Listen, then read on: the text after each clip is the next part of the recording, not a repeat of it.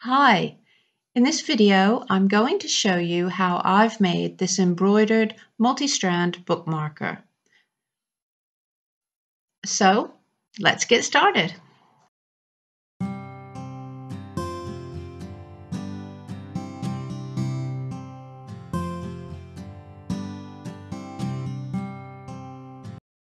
I want to start this project by embroidering the ladybugs. So I'm stamping out the ladybug shape.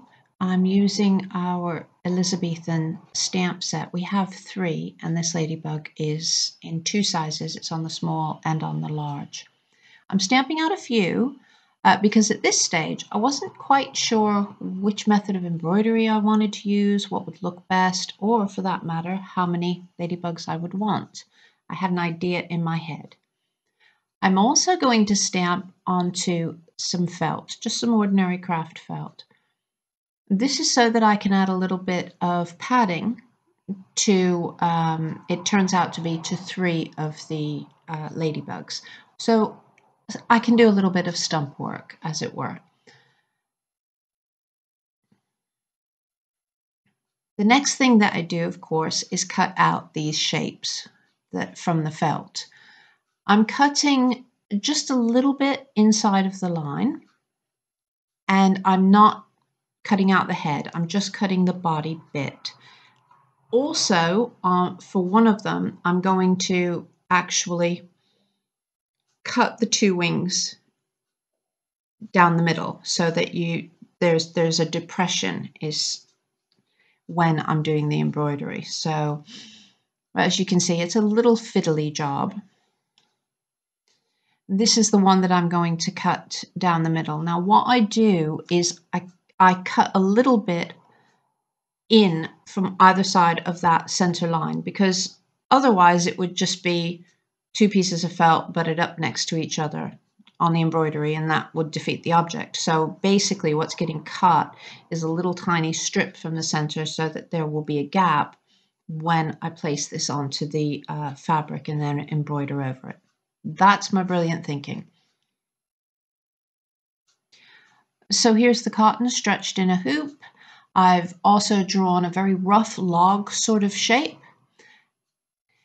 And now the fun and fiddly part of putting the felt into place on the cotton.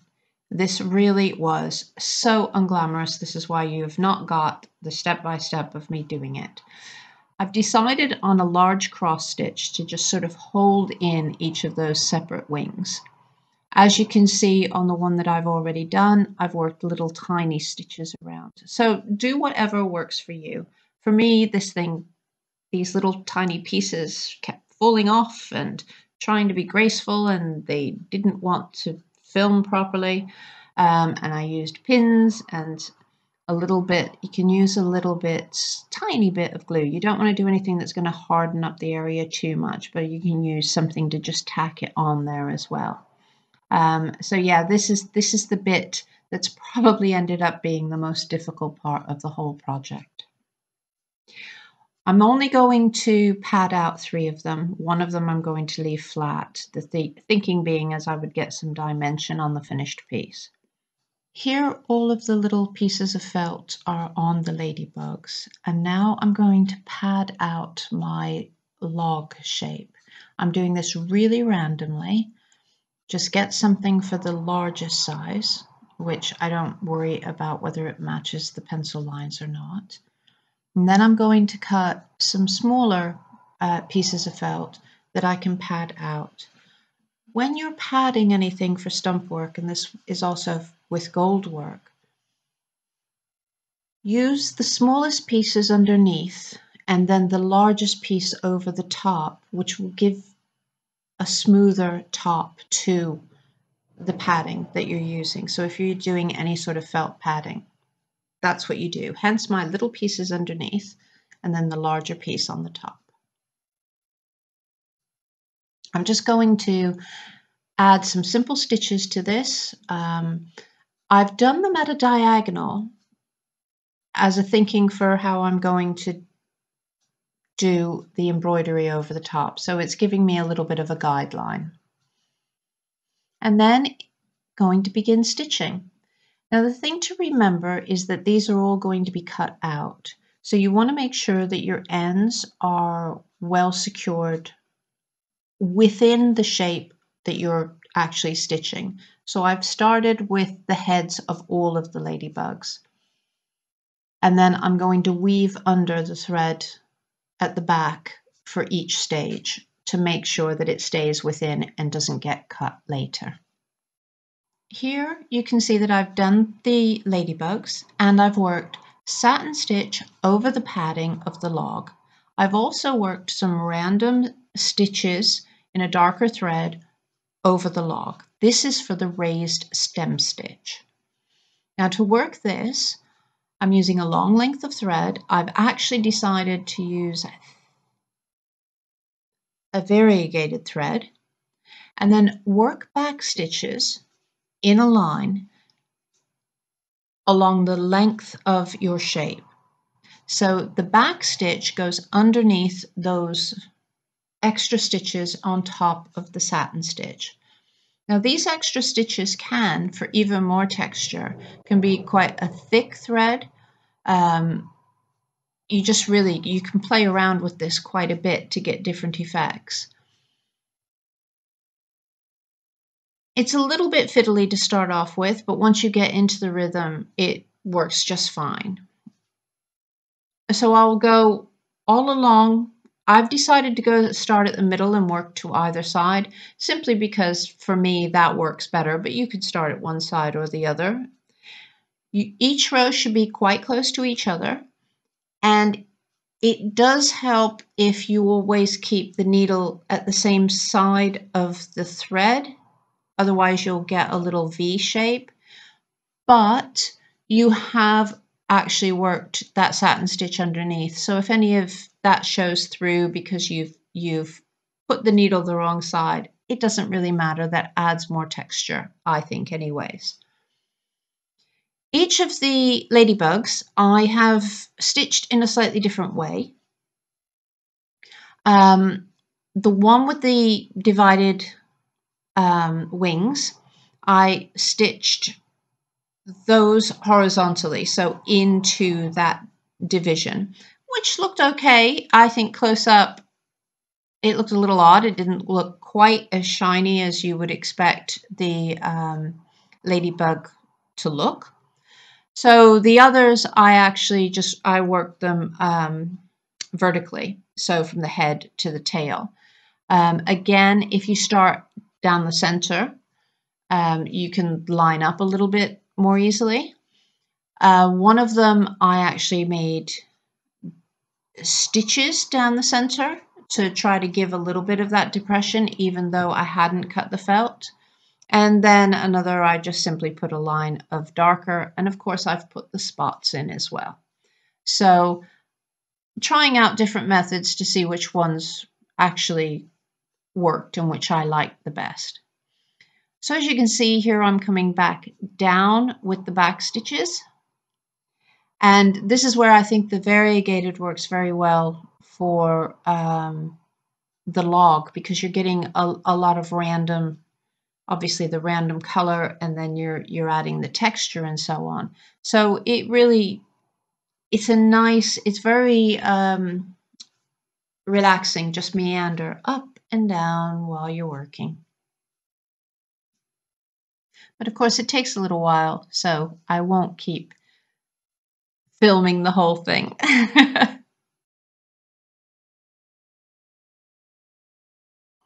And here's the embroidery all complete. It's a lovely effect and really sort of gives that sort of feeling of wood. So now I'm going to pop the embroidery out of the hoop, and I'm going to place some lace starch on the back of the embroidery. You can also use our Kansashi starch adhesive watered down a little bit. So I'm going to go around the edges of each of the little motifs, and also with the ladybugs I'm actually putting this onto the threads themselves. What this will do when it's dry is like any starch, it will stiffen up that fabric. And so it will stop it from fraying and becoming unmanageable because they're tiny little pieces. And so this is just going to help to make sure that I can do what I want to do with it without issues from the cotton fabric. Now it does make it stiff, which can mean that turning under the edges for the applique can be a little bit difficult. I will say now that if you have difficulty using this sort of method, you can always reactivate that starch just a little bit with a little bit of water. It'll soften up your fabric again, and then you can fold it under. So I'm just going around all the edges and any of the sort of places where I've woven under thread ends. And then I'll leave it to dry. Leave it to dry thoroughly. You can if you have your radiator on, you can pop it on there and it dries quite quickly. If it's very cold, it will take a lot longer to dry. So now I'm going to work the bookmarker part, and I'm using an open lace of 5 bows from Take 5 Bows Departed, my book co-written with Elizabeth Benz on medieval braiding. What you need to do is have 2 fixed points to measure out your loops. Finger loop braiding, we're braiding with loops of thread. So I'm just making quite a short one for this bookmarker, but you can make them as long as your arms can spread for the tension. Singly, you can, with the help of someone else, work longer. And I'm measuring out basically 5 loops, and I'm going to tie the beginning to the end so that they're fastened. So the knot side is the sort of waist side, and then you have the loops on the other side.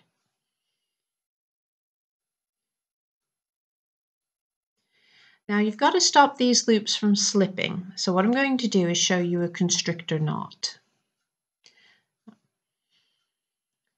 So take a piece of thread, come over from the bottom right to the top left, around your loops, and then back down to create an X. Then take the end of your thread underneath that X. Hold on to both of the tails and pull. Tie another little knot, and that will stop those loops from sort of moving up and down while you're braiding.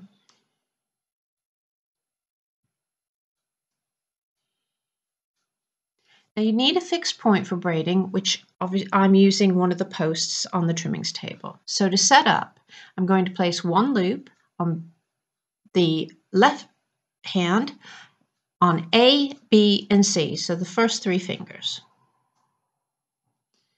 And then on my right hand, B and C. Okay, so there's the 5 loops. Now A right, so your pointy finger, is going to go through the 2 loops, so through B and C, to take the top of the loop, the bottom loop, the C left loop, and then you pull out your hands to get the tension. And then you repeat on the other side. So in order to repeat, you need to drop those loops down so that you free up your pointy finger, or A, go through both of those loops, and then you take the C, unreversed is the term, so the top loop, that makes it unreversed. And then you drop the loops and carry on. And you just go back and forth repeating this motion. I will slow down again in a moment to show you what happens. And as you can see, I'm pulling my hands out, and that is actually tightening the braid up at the top near the fixed point. It's a really lovely way of braiding, and a very, very common method in the medieval period. And the recipes are from a medieval manuscript. So let's slow it down again. A right goes through B and C right to take C left unreversed. Drop your loops on C on the left, and then repeat again. Now, the interesting thing about the open lace is that what's actually happening is it's creating 2 braids, not 1. And it is that unreversed motion, so exchanging that loop from hand to hand from the top, that's separating the braiding. So you can just about see it here. It will become clearer later on. If you just look up near that post, you can just see it's starting to divide. And so long as you take it in the right order, then it's going to carry on dividing all the way through. As you become practiced, you will become faster. And your tension is, you need to take care on your tension that it's not too tight, but at the same time, you don't want it too loose. So spreading your hands will take that tightening up the length of the threads.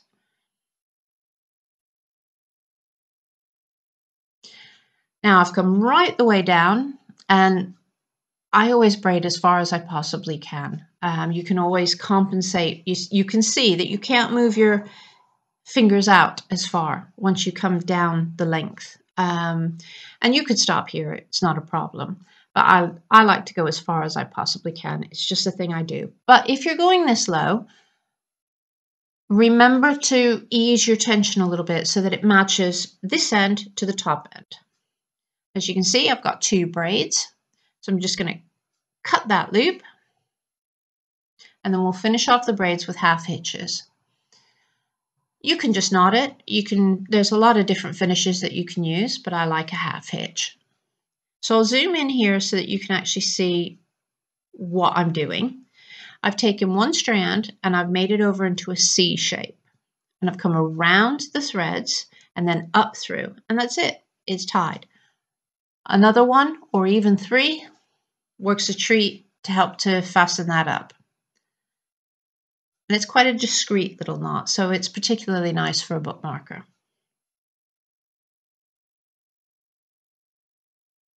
And again, on the other side.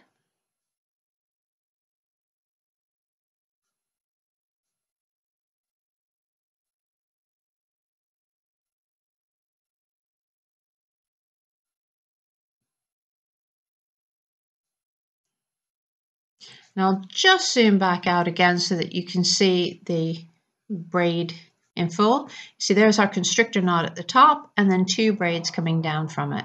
So clever. Our medieval ancestors were quite brilliant.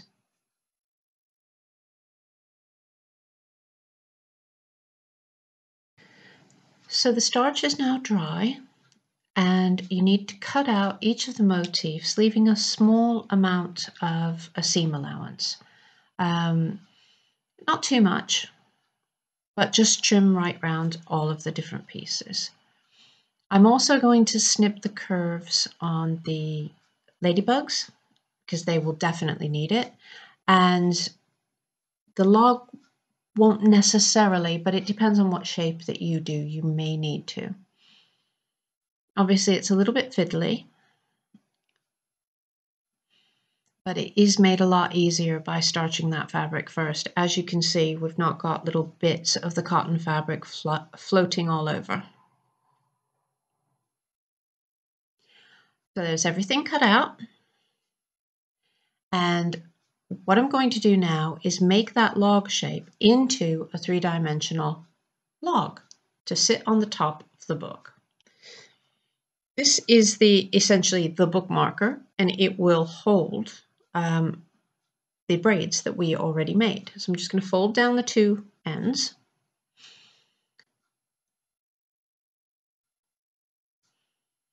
And then I'm going to stitch the top of the braid to the back of the embroidery. I'm not going all of the way through, and as you can see, I picked up the scissors. I was going to cut those loops, and then I thought, no, it'll stay stronger. It's less likely to be pulled out if I don't cut them, but instead to make the stitches between the loops so that there's something a little bit more holding it in place. So I'm just going to stitch this to the back. As I said, I'm not going through to the front of the work at all. And roundabout center. I mean, you could be really medieval with this and put in lots and lots of these braids. The bookmarkers, the multi-strand bookmarkers from the medieval period were there to mark off like books of days, books of hours. So different passages that someone wanted to read more than once. So they would have their favorite passage there and further down and further down. So they'd have quite a few strands running through, and maybe to mark the Gospels and so on. So it's a nice way that you can use for journals, for instance, to mark off different places.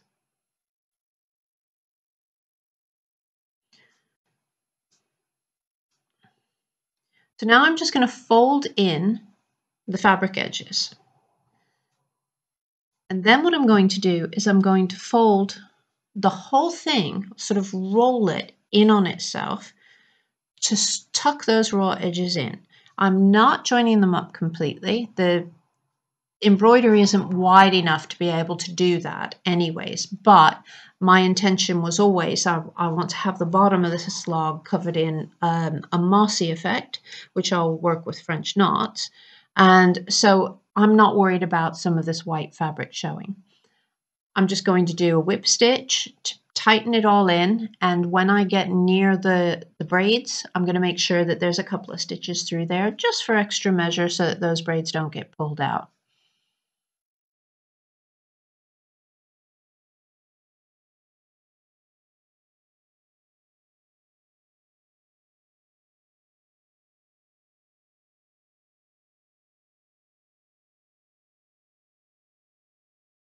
See, just a simple whip stitch going from edge to edge, and that gives that nice sort of three-dimensional stick log effect. And here is the log with all of those French knots, and I've finished the ends with some just some back stitches, and I've started putting the ladybugs in place. I can't really do it under the camera because it's such close work. I'm using a matching thread and I'm tucking the fabric underneath. So basically a sort of needle applique where you needle tuck, you use your needle to tuck those edges under, and I'm just making small stitches. If you need to, because the piece is so small, you can go sort of from either side, a stitch on one side and then go under and work a stitch the other side. Also, if you have any space where there is a bit of a join, you can always go ahead and work some back stitches or a stem stitch, just anything really just to hide any of the joins that you might see. Just if anything is showing up, you can see I've just done that a little bit along the edge of that particular ladybug. And I will do the same with the head, as I said, but with black thread. Just take my needle to tuck under those edges.